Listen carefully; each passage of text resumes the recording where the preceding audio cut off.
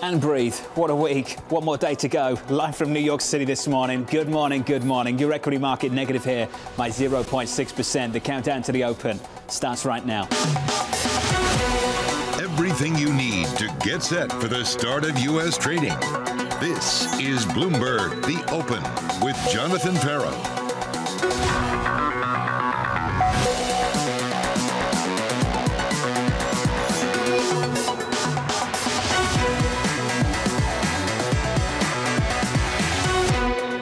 Live from New York coming up. Stocks poised for the longest losing streak of the year, with investors bracing for high rates for longer and economists slashing China growth expectations.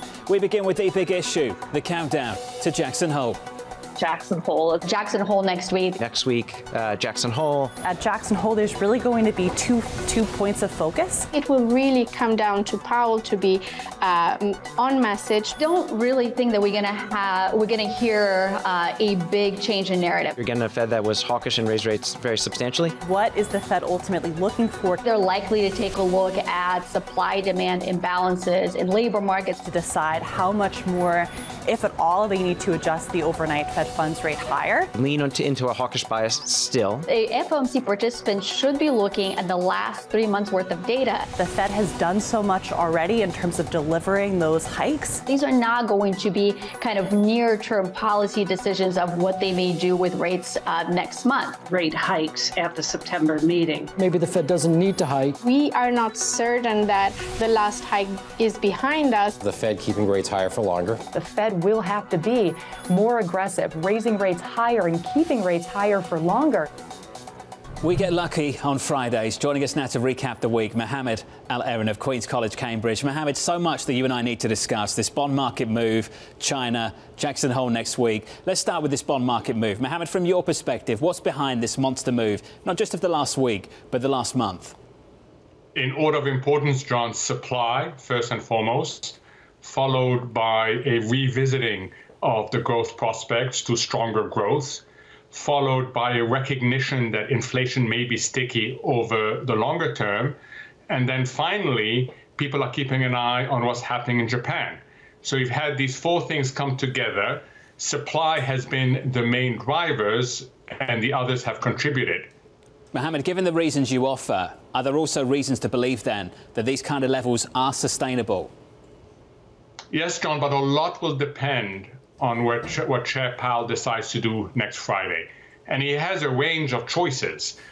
He can talk about short-term monetary prospects, he can talk about longer-term monetary prospects, or he can punt both and focus on some of the challenging economic issues facing the U.S. economy. But what he says is going to be critical in terms of what it does to the bond market. The other thing to keep an eye on, and you've mentioned it, is China. I don't think people recognize enough that you've had two long-standing problems coming together.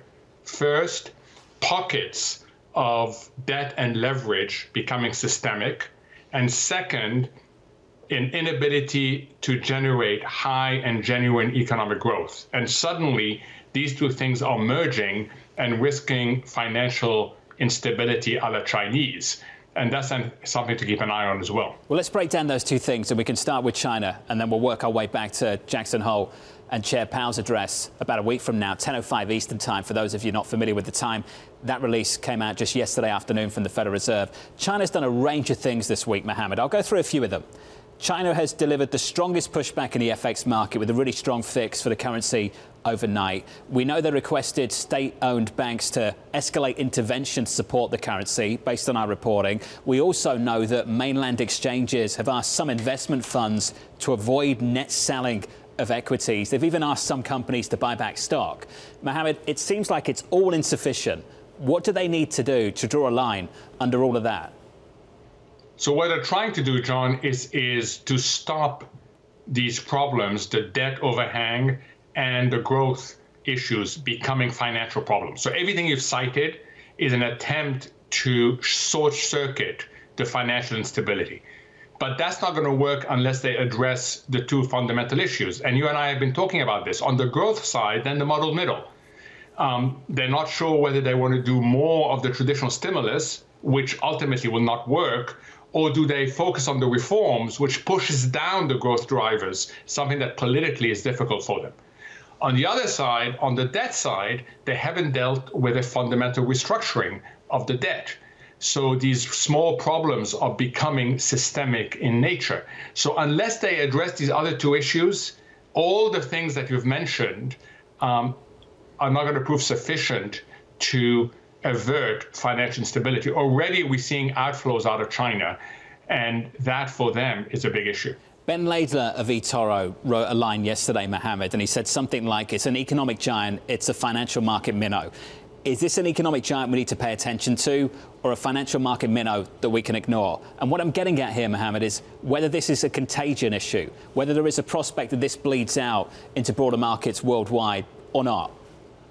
So it won't bleed out through the financial channel, because financially they're not as big as they are economically. But keep an eye on the economics. Now the global economy is almost wholly dependent on the U.S. economy. The U.S. economy is the bright spot. The U.S. economy is an economy that is growing and growing in a genuine fashion. Europe is having difficulties. The UK is having difficulties. China now is decelerating. So it is all about global economic growth and how much of the burden can the U.S. continue to shoulder, because China is now a detractor to global growth. You just said, Mohammed, the global economy is highly dependent on the U.S. economy. Can we flip that? And I'll ask a question. How dependent is the U.S. economy on the global economy? Can we continue to see strength like this in the U.S. with weakness elsewhere to the places you pointed to? We could. The U.S. has the privilege of being a large, relatively closed economy, well-diversified, entrepreneurial. So yes, we could. It's harder because exports do contribute to economic growth. It is harder, but yes, absolutely we could. And that has been the story of this year, is that the U.S. has continued to do well and it's accelerating, even though the rest of the world has been very sluggish. So the title next week, as you know, Structural Shifts in the Global Economy, which takes us to point two, and Jackson Hole and Chairman Powell. Is he central banker to the world? To borrow a question from my good friend Tom Keene, do you think he is this week, Mohammed, into next week? The Fed has always been central banker to the world. We issue the reserve currency. We manage other people's savings because we have the most deepest and most liquid financial markets. So yes, the U.S. Fed has enormous influence on the rest of the world. Look, John, you're going to make me front run yet again an FT article coming out on Monday. But Chair Powell has three choices, and it's not clear to me what he will opt for. What we know is he has lots and lots of topics he can cover. Short-term topics, longer-term topics, tactical ones, sectoral ones, structural ones. He has a lot to choose from. Ultimately, it's not clear to me what he will do. If he picked out the structural reasons, Mohammed, if he picked those out, are there structural reasons to make the argument the rates can be higher for longer than we have truly broken out of that pre-pandemic, post-GFC regime that we were in for the best part of a decade? Oh, absolutely. And you've heard me say this. This is a different global economy. This is no longer an economy where aggregate demand is deficient. This is an economy where there's insufficient aggregate supply. We feel it in the labor market. We feel it in terms of the supply chains being rewired. We feel it in terms of the energy transition, and the list goes on. So yes, this is structurally a very different global economy. And that's a problem because that framework is directed at an economy with insufficient aggregate demand. The inflation target, as you've heard me say, may be too low for this world. So yes, there's lots of reasons to argue that this is a fundamentally different economy, but it raises critical aspects in terms of monetary policy. Well, let's talk about the monetary policy call for September, which sounds boring compared to what we just discussed. Is it too early to make a call as to what they may or may not do a month from now, given we still have one more CPI report and another payrolls report around the corner? I think it is. They've told us over and over again that they are highly data dependent, and we have to respect that. So we have to see what the jobs report and what the CPI inflation report is going to say. CPI, September 13th, for those following early September, you get the payrolls report. Mohammed, if we can finish on the market, I think we should. Equities today are down about 0.5%, off the highs of July by about 5% on the S&P 500, on the Nasdaq by 8%. High yield spread still incredibly tight. What do you think explains that, Mohammed, given the challenge we see developing in the bond market, with rates of 5% at the front end, close to 450 down the longer end of the curve just yesterday? Isn't that a challenge to this risk appetite in equities, in credit? It is a challenge, but I think we have to put it into context, John. When we were talking back in July, there was a sense of the market overdoing the romance with the soft landing narrative. And it went too far, both on the bond side and on the equity side. So I see this as a give back after a month of excessive romance with the soft landing. Step back, John, if I had told you in the beginning of the year that the S&P would be up 14%, that the Nasdaq would be up 27%, I think you would have said most investors would have taken that. So, it's important to keep a perspective on this. I think what you're seeing here is people are realizing that it's not going to be as simple as the soft landing narrative that the market fell in love with back in July. An excessive romance. Mohammed, it's good to see you. It always is. Mohammed, thank you, sir. And a tease of the FT column coming out about a week from now. And I don't work for the FT, so I'm happy to get that sneak peek of what's in that column about a week from now. Looking at equities at the moment on the S&P 500, we're negative by 0.6% on the S&P with some movers. Here's Abby. And John, we are also in the worst 4-day stretch since early March. So let's take a look at what is dragging this morning, starting out with the shares of Estee Lauder. Despite beating the estimates for the last quarter, the stock is down about 7%. This as the outlook misses on duty-free sales lagging in Asia. Tesla, though, one of the big drags this morning, down 2%, heading to a 6-down day, or 10 out of 11 days, down about 25% or more from its recent peak. Those price cuts recently, plus just a consolidation of this year's big move. There's also litigation around a 2019 autopilot accident, so lots weighing on Tesla. And then finally, Deere down 2%. A big beat and raise company quarter out of this company, John, but it's interesting. Analysts are always looking ahead, saying that this could be the peak for Deere, that we're at the peak of the ag cycle and that margins may not be sustainable. Abby, thank you. More from Abby around the opening bell. Coming up, all eyes on Jackson Hole. If you look at just the theme for next week, Jackson Hole, it's not sort of the what's happening in the economy right now, but what is happening structurally with the global economy. These are not going to be kind of near-term policy decisions of what they may do with rates next month. That conversation coming up with MUFG's George Goncalves and Zach Griffiths of Credit Sites from New York. This is Bloomberg.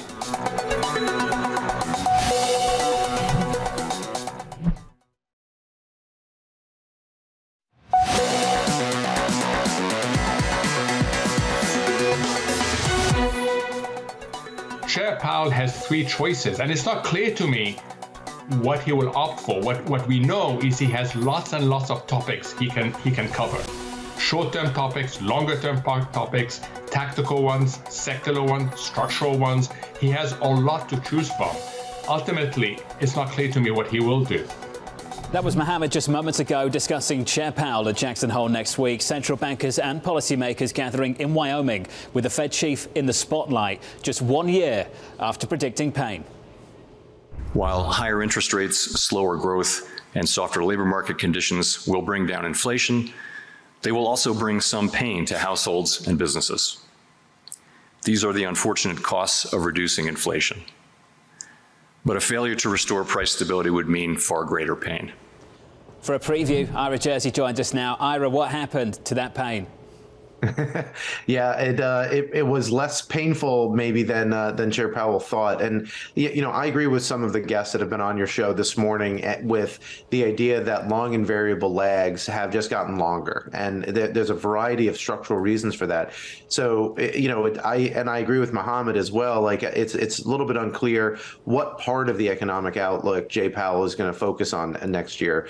I assume that he's going to talk more about the medium to longer term as opposed to the very short term, although it would be pretty surprising if he didn't at least reiterate what he said at the last press conference, talking about that more interest rate hikes might be needed, that policy had to remain restrictive for a long period of time in order to get inflation down. So it'll be interesting to see if he does talk about medium-term economic outlook, how he thinks that inflation will develop over time, whether he talks about the housing market, if he talks about the labor market, and maybe even talks about some supply chain issues that could continue to creep up here in the economy. The door is wide open to say whatever he likes. Structural shifts in the global economy. Ira, thank you. Ira Jersey, good to catch up. Looking back to last year and thinking about what he might say this year. Let's continue that conversation with George Goncalves of MUFG, Zach Griffiths of Credit Size. George, let's start there. We were promised pain to deal with this inflation issue.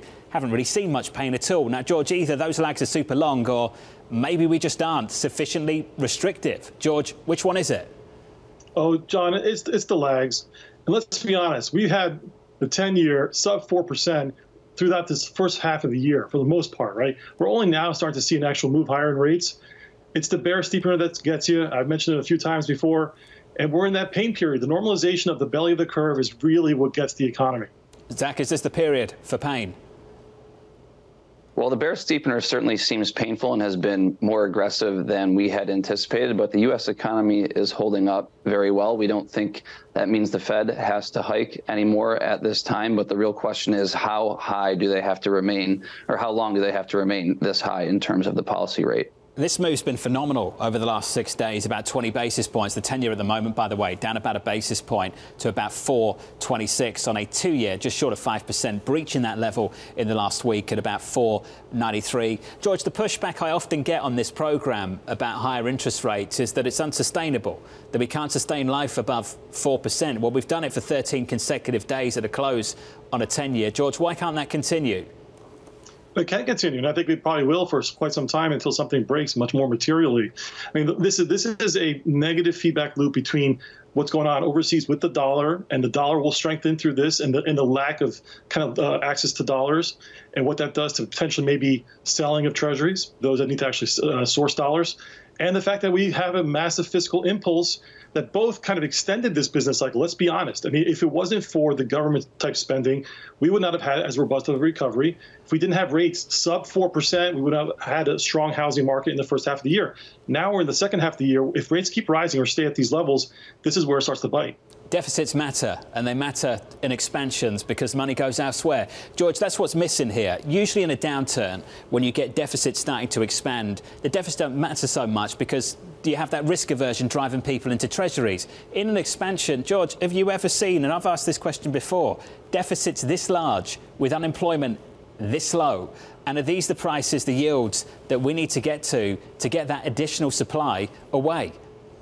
Look, ironically, typically it's a private sector that does the slowing down, but this time it's going to, the restrictor and the governor of economic activity is going to come from the government side, because they've been such a large fiscal impulse and the spending on par to like wartime periods. I mean, it's not sustainable, number one, but that's what really matters. It's going to be the interest cost and the ability to continue spending like this, which I think, we think it's not going to happen. Zach, how does that compete with what's happening in credit right now? Credit has been incredibly resilient, and when you think about the primary markets, they have remained open. Spreads have been even tighter than we had anticipated them to stay. We did recently shift to a market weight recommendation from overweight for IG credit, so we do think the risks are a little bit more balanced, and frankly, we're a little bit more comfortable taking duration risk at these levels versus credit risk, as we think some of the economic optimism going forward has shifted a little bit too much in that optimistic direction, and we're getting a little nervous that with Fed policy remaining this high for this long, can the economy really remain in expansionary territory throughout that period? Zach, have you been surprised by how tight spreads are near the tights of the year so far? It's incredible, John, when you think about just how much volatility in rates we've had, and you really haven't seen spreads blow out or move materially wider. I think part of that is fundamentals are strong, so we do have a constructive outlook overall, but we think the probability of further spread compression here is very limited, skewing the risk towards spread widening. That's why we shifted to a more balanced outlook in terms of credit. George, you said things break. Things have broken this year. Let's be clear about that. Some banks broke down back in spring. We just seem to move on from it. pretty quickly. George, any reason to believe that those issues come back to the surface all over again? Have we truly moved beyond all of that from earlier this year?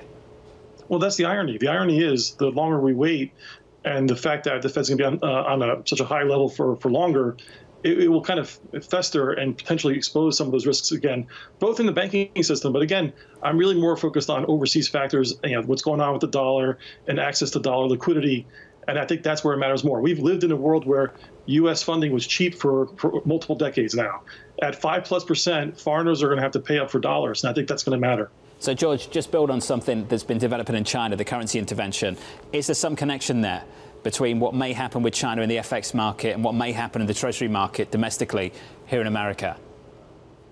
Look, I mean, I think there's a managed decline, a very targeted focus out of the Chinese policymakers and authorities to try to really take care of what's a homegrown issue. But on the FX side, I mean, the currency is going to matter. And of course, I think if there's a need for dollars, then you have to then sell. And really what I'm really more concerned about is like the U.S. bond market is not like the gilt market. It's a much deeper market. It's globalized. It's a dollar reserve currency. But we could have our LDI moment, too. And that could come from the FX markets. George, just describe that. Go a step further. I've got a minute. We can play with that. What does that look like?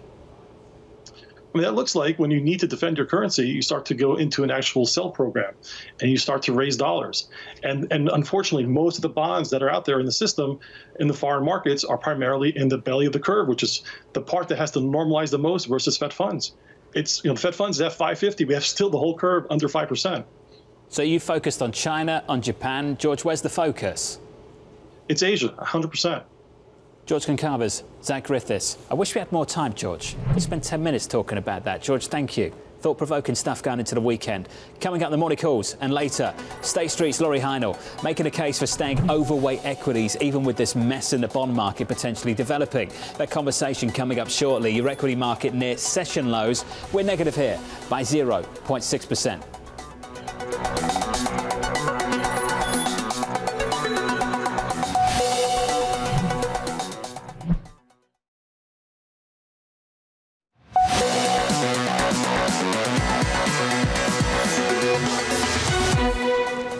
5 minutes away from the opening bell. Equities lower here. This session lows on the S&P 500 negative by 0.6%. That's the price action. Here's some morning calls. Your first one from Morgan Stanley, downgrading Aflac to equal weight, seeing limited upside due to the stock's lofty valuation. That stock down 1.3%. Wells Fargo upgrading Hawaiian Electric to equal weight, $8 price target, saying the recent sell-off has created a more balanced risk-reward. And finally, Edward Jones downgrading Cigna to hold, growing increasingly concerned about mounting competition within the pharmacy space. We're down there about 0.4%. Coming up, Americans keep on spending, but the country's biggest retailers doubt it'll last. We're wrapping up a busy week of retail earnings with State Street's Laurie Heinel. That conversation coming up next. Your opening bell just around the corner.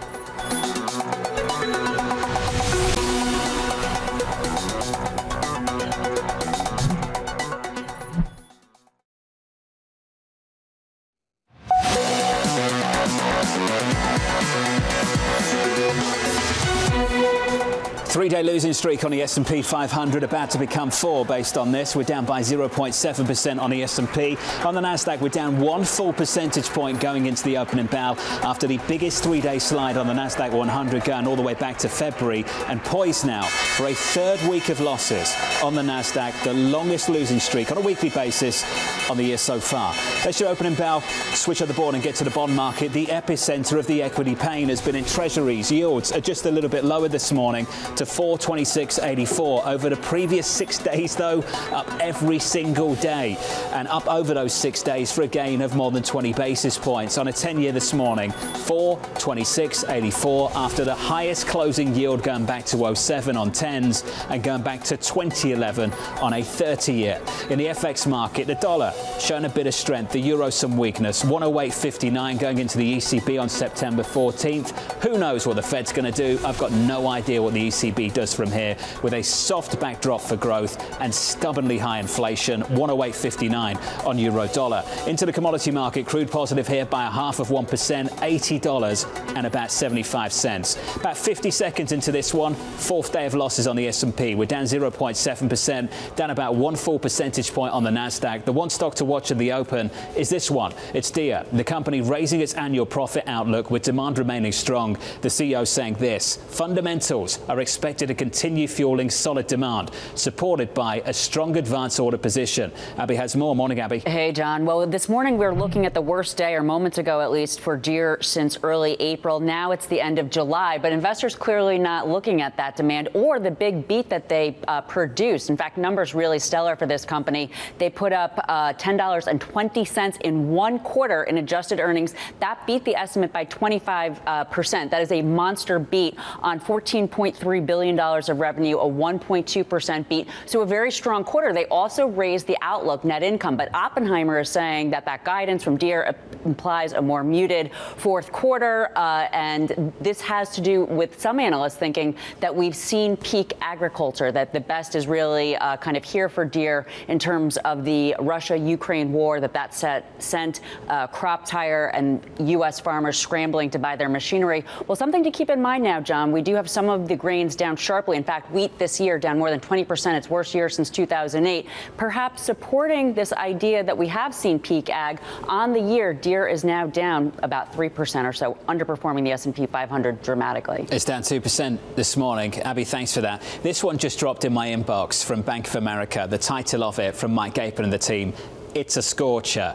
Here are the bullet points of it. This week's data flow was red hot. He pointed to July retail sales, industrial production coming in well above expectations, pointed to the FOMC minutes that came out on Wednesday afternoon, called them balanced but a little stale, and added this looking ahead to Jackson Hole and Chairman Powell. Powell should sound less balanced at Jackson Hole, since the latest data rise the risk of a fresh increase in inflation. Chairman Powell in Jackson Hole, 10:05 Eastern Time, a week today.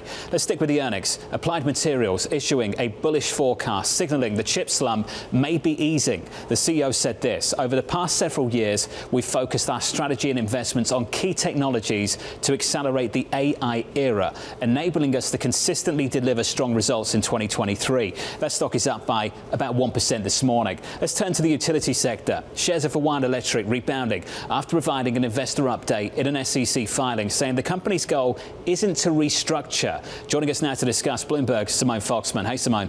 Hey, John. Yeah, if the gains that we're seeing this morning hold, this would snap an 8-day losing streak, with the stock lost almost 68% of its value. But this investor update appearing to give traders a little bit of positivity here. The company also saying that it intends to be there for the long term.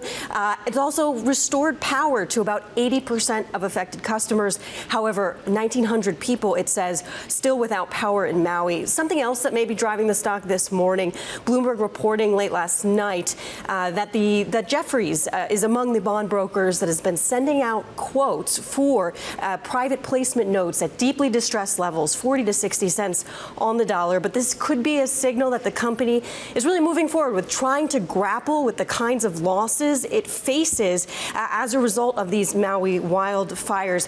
Of course, plenty left unknown, and of course the PG&E bankruptcy example still lives large. Moody's also cutting as the rating of Hawaiian Electric to junk last night. That stock up by almost 12%, about five minutes into the session. Just to double check the clock there for you, 5 minutes into the session. This move this morning following 8 straight days of heavy declines for the stock. Wells Fargo stepping in, saying they've seen enough, upgrading shares of Hawaiian Electric to equal weight and writing the following: with a depressed valuation, we think the risk-reward is far more balanced in what is a highly volatile situation. We believe these are scenarios, albeit seemingly remote, where significant upside exists. That stock is up by 9.6%. Let's turn back to the earnings. Estee Lauder delivering a weak outlook, signaling a slower than anticipated recovery in its Asian travel retail business. The CEO saying this: we're taking actions in Asia to capture demand from the returning individual travelers and continuing to reduce inventories as we navigate the current market headwinds. Katie has the story. Morning, Katie. Good morning, John. Yeah, Estee Lauder taking a beating on the heels of that report, currently off about 5% from the bell after delivering that disappointing outlook. Let's get into the numbers first, because the fourth quarter adjusted EPS actually came in at 7 cents versus estimates of a loss, while revenue beat expectations as well. But the company warned that fiscal 2024 adjusted earnings will be $3.43 to $3.70 a share. That is below the consensus estimates. And Estee Lauder, it also said that net sales will decrease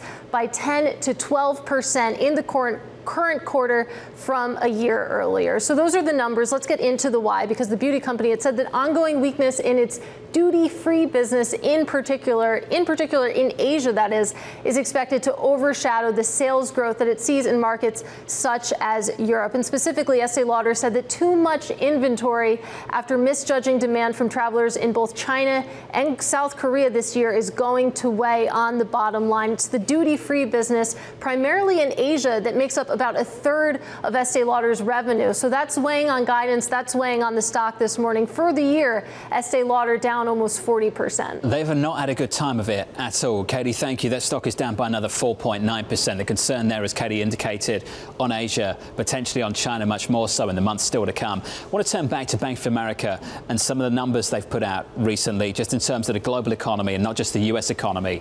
This is what they've got to say this morning.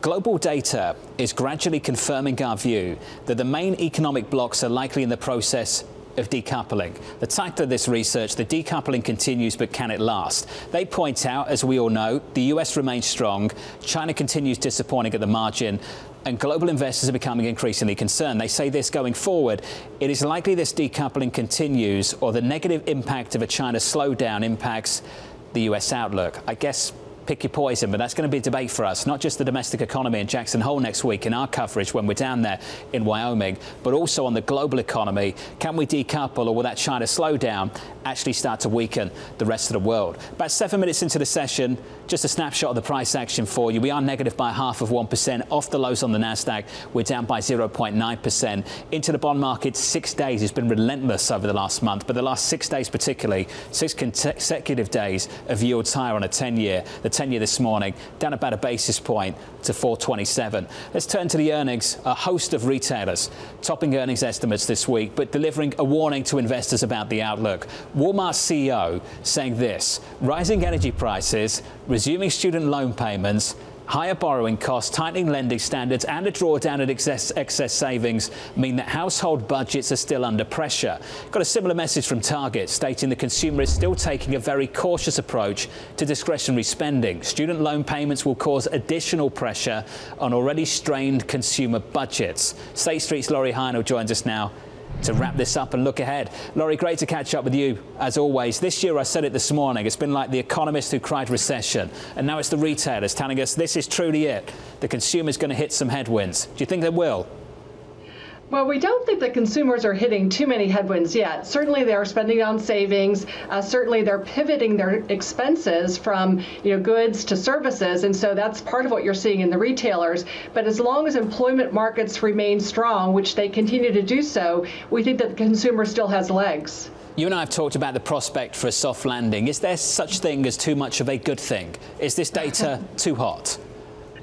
Well, it is too hot through the lens of what does the Fed then do? One of the big conundrums is that the inflationary pressures just are not coming down as fast or as durably as what we had hoped earlier this year. And so that's going to keep the Fed kind of on watch. We actually think they've done enough already, but as long as some of this data comes in strong, and especially as we see third quarter GDP being strong and we see inflation pressures not really abating, the Fed might feel compelled to do some more work. Chairman Powell, according to Bank of America, should sound less balanced at Jackson Hole since the latest data raised the risk of a fresh increase in inflation. Is that what you think is going to be the driving force behind that speech a week today? We do. And look, the trajectory on lowering inflation is not going to be a straight line. There are likely to be bumps in the road. We're going to lose the benefit of some of the base effects that we saw earlier in this year. And so we're likely to see episodes where inflation starts to become a little bit higher again. Again, we believe that the Fed has done enough already, but given the fact that they were late to the game, it's likely that the Fed will remain more hawkish than perhaps is ideal. Only 2 weeks ago, we were talking about being in a soft spot, in a sweet spot for a soft landing, Laurie. Has anything changed in terms of your outlook for the equity market? Well, we still think that there's a trajectory here. And in fact, we think a hard recession is really not likely at all. And every month that we go by where the employment picture remains strong, inflation starts to look like it's starting to abate, central bankers maybe are getting to the end of their tightening cycle, that gives us confidence that we could actually see, if anything, a very minor type of recession in 2024, but even perhaps a soft landing. So we do still have hope, and we remain constructive on risk assets more generally. But certainly it's a very precarious world out there right now. You have retained one hedge, and it's gold, Laurie. Why is gold the hedge of choice for you? Well, look, gold is one of those few things that actually provides diversification against this backdrop. As we see, when equity markets are selling off, we're seeing bond markets sell off at the same time. And so you want something in the portfolio that's going to react very idiosyncratically to the rest of the portfolio. So gold is one of the few places where you can find that. Laurie, do you think that's the risk, that we get a repeat of last year for 60-40 investors, that your bond allocation and equity allocation can fall simultaneously, given what's developing? Well, we don't think we're going to have a repeat of last year, and in part that's because the starting point is a lot better. So if you think about bond yields with a 4 handle, that provides a lot of protection. You're getting some nice income there. If you look at adding credit to that, the credit spread has been pretty durable. So we don't think we see a repeat, but certainly we could be entering a period where you have very muted returns across the board. It's felt like it this week, that's for sure. Laurie, thank you. Laurie Heinel there of State Street on the latest. About 12 minutes into the session, just an update for you on the equity market. We are negative by 0.5% on the S&P, a fourth day of losses, potentially on the S&P. There's a lot still to play for the rest of today. On the Nasdaq, we're down by 0.9%. In the bond market, yields have been higher all week, every single day this week. We're backtracking just a touch by not even a basis point on a 10-year. 427 right now on a 10-year. In the FX market, some dollar strength out there for you. The euro now just about holding on to 108, 108.58, and negative 0.1% on that currency pair. Coming up on this program, the former president taking Fed Chair Jay Powell to task. I'm not a fan of Jay Powell. I would not reappoint him. I thought he was always late, whether it was good or bad, but he was always late. I was surprised he was reappointed. We'll catch up with AMH down in Washington up next.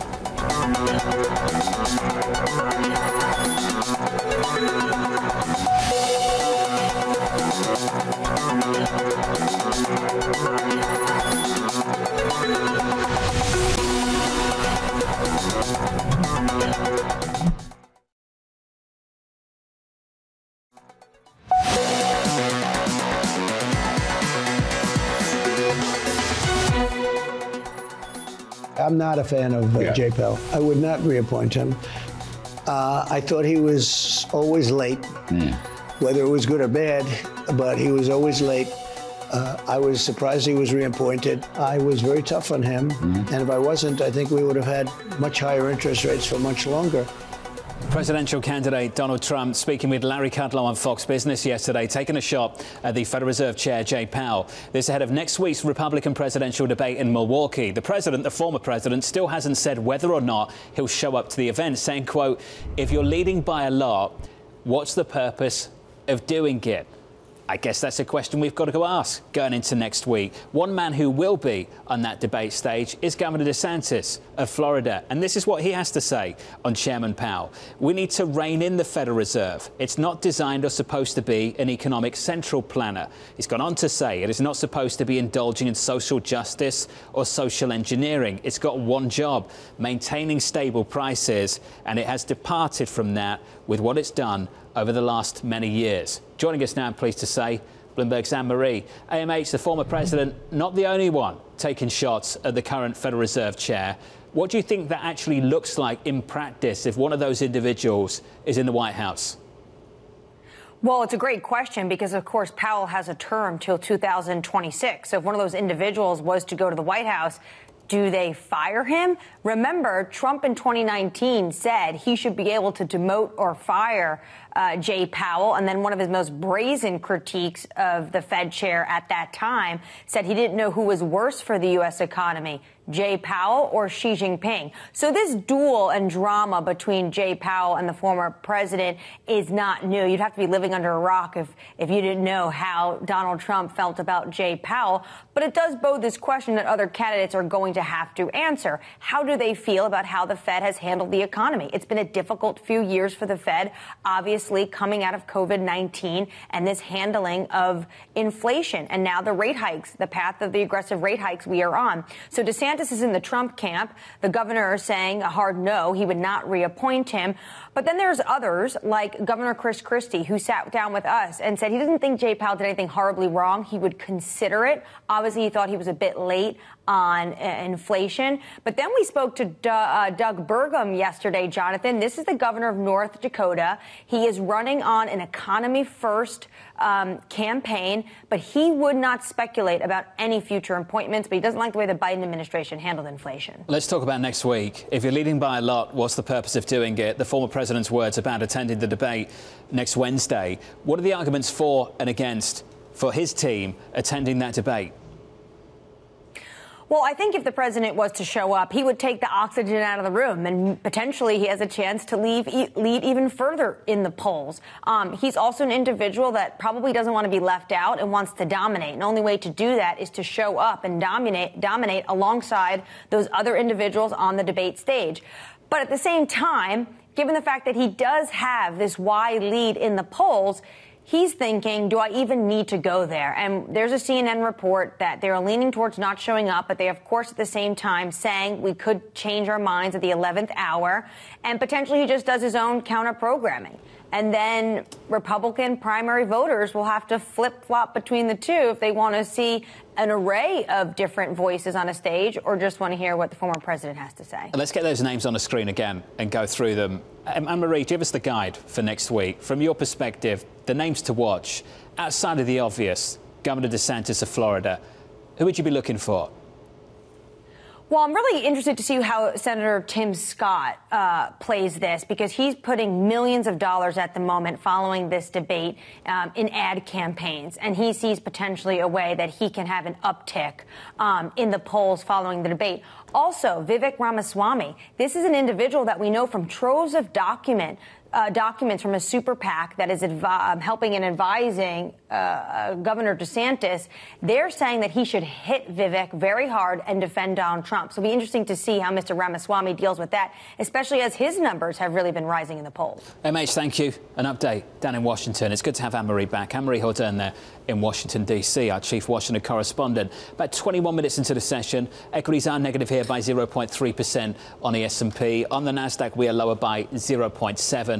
Into the bond market, Treasury shaping up as follows, with yields lower by about 3 basis points on a 10-year, 4.24, and a 30-year here down by about 2 basis points to 4.37. With some sector price action, here's Abby. So we are off the lows for the S&P 500, to your point, John, down just 0.3%. Moments ago, we had actually more sectors higher than not, and we could actually, and we do actually right now in this moment too, as industrial flip-flops between very small gains and losses. Up top, though, consumer staples a bit defensive, up just 0.4%. To the downside, though, communication services, one of those mega cap tech sectors, down 1.3%, tech down 0.8%, and discretionary down 0.5%. So those mega cap tech sectors getting beaten down once again today. Now, on the week, so many different superlatives, as you know, the worst 4 days since March, the worst week, I believe, since February. These are the worst sectors. All 11 sectors are lower. Discretionary up top. I think Tesla has a lot to do with that, down 4.2%. It'll be interesting to see if and when that stock, not if, when that stock gets a break. And then real estate, this is interesting because maybe in sympathy with China, or it could just be the fact that yields are higher and those dividends look worse, John. Abby, thanks for the update. What a week we've got coming up for you next week. Think about what's on the horizon, on the agenda, on the earnings front. Nvidia, just explosive gains through the year so far in 2023. On the political front, we've got that debate in Milwaukee, the first one for Republicans coming up on Wednesday. That, by the way, hosted by Fox News. And then on the macro front, who knows what's going to happen with China? But one thing we do know, we're going to hear from Chairman Powell, scheduled to speak next Friday in Jackson Hole, Wyoming at 10:05. Eastern Time. About 23 minutes in, equities lower. Your trading diary up next.